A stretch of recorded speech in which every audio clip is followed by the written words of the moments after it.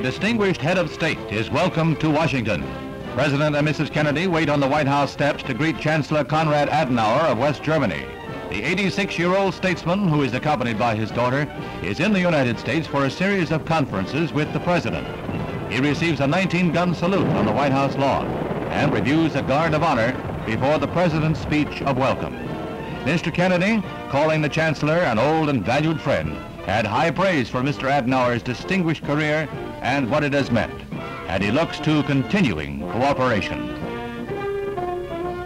During this period particularly, as Chancellor of your country, you have held to a view of a greater Europe, a greater free Europe, opening up unlimited opportunities, not only to the people of your own country, not only to the people of Europe, but also to all free people. And also a great vision of a greater Europe linked in a greater Atlantic partnership to Canada and the United States and Great Britain.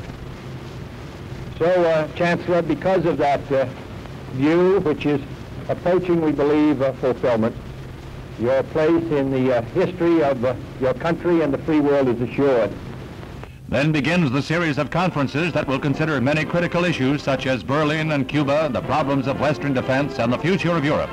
Dr. Adanaeur had praise for U.S. action in Cuba and re-emphasized his views that the Soviet government is not to be trusted.